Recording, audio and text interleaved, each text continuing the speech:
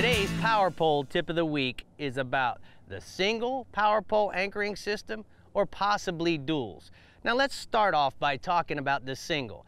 Now when you have a single, the one thing that happens is your boat has a tendency to want to lay constantly downwind.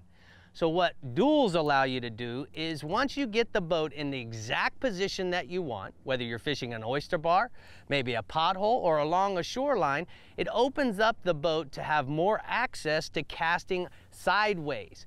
So the key is that in windy situations or maybe high volumes of current, you have a tendency to have more control with duals. Now all the PowerPole anchors come with a variety of different switches, and we're going to get into what those switches do in next week's PowerPole tip of the week. You know, Bree, I'm telling you that PowerPoles have made it really a boat control system.